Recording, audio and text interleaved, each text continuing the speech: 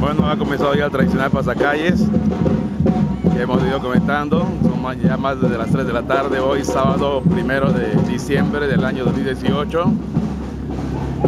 Mientras que este colegio cumple y celebra 26 años de fundación. En México hoy hubo cambio de presidente de la República, así que es un día doblemente emotivo.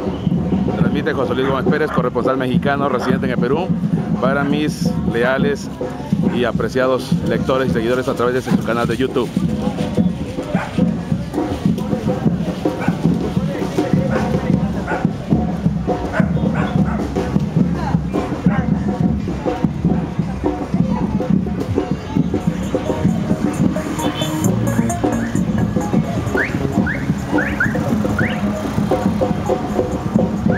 Estamos recorriendo las principales arterias del distrito de Villa El Salvador.